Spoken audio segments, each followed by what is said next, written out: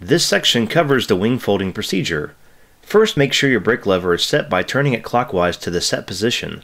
Make sure the tail section is supported to prevent fuselage and wing damage during and after the wing folding procedure. Make sure to release and separate the safety coupler from the ailerons. Now remove the safety pin from the wing pin. Make sure the flap hinge is disconnected from the flap tube to prevent overstressing the attached strut for the flap. Also, make sure you keep pressure on the flap to ensure it does not come down and strike the fuselage. Now, using your tool supplied by REMOS to remove the pin and by having your assistant supply slight upward pressure, you can easily remove the wing pin from the wing. Once the wing pin has been removed, let the wing come away from the fuselage slightly to clear the flap tube. While rotating the wing back, make sure to keep pressure on the wing root and rotate to ensure the wing does not strike the contact points for the wing pin. Once the wing is folded in the aft position, attach the wooden wing supports provided by REMOS.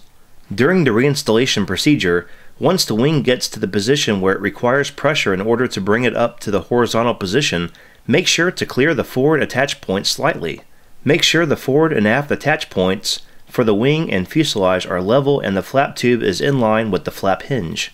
Once the wing has been reattached to the aircraft, ensure the flap pin has recessed into the groove of the flap tube. Now that everything is in line, apply pressure to the wing, making sure the wing is snug against the attach points, and slide the wing pin into place.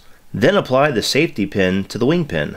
Now reinstall the ailerons by attaching and locking the coupler into place.